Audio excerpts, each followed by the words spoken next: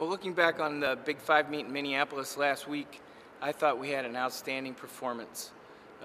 We had 24 routines without a fall. That doesn't mean we had 24 routines without mistakes, some of them a little bigger than others.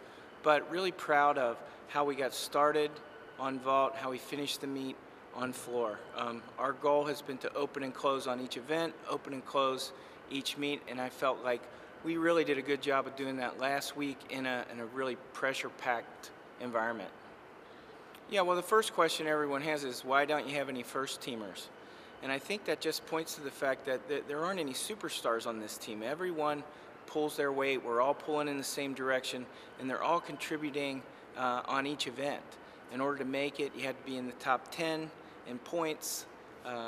So for Sydney to make it, Emma to make it, and Bree to make it, that shows that they're scoring points on lots of different events in the Big Ten rankings.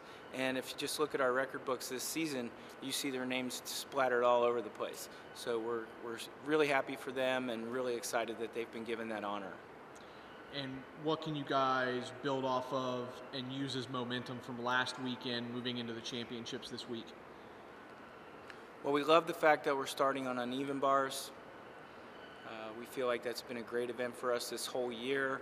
We know that we're going to get off to a great start. We know that we're going to finish that event strong. And to get bars and beam out of the way right away, we get to do what was done to us last week in Minnesota by finishing on vault. And it's our hope that the meet's going to be really close. We'll go nail all of our vaults, and then Michigan has to go to beam to end the meet. And I think Nebraska goes to bars to end the meet, which those events, when you're under pressure, you tend to see more mistakes on those events than you would on vault and floor ending the meet.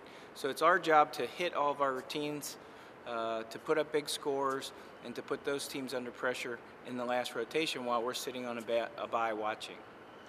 Well, the most exciting part of the Big Ten weekend is the banquet. Kidding. The most exciting thing is just watching it all come together.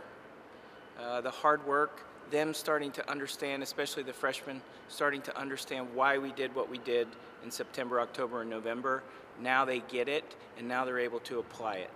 And these meets are so much fun with the crowds, the energy, the cheering, it coming down to the last event, it coming down to the last routine sometimes.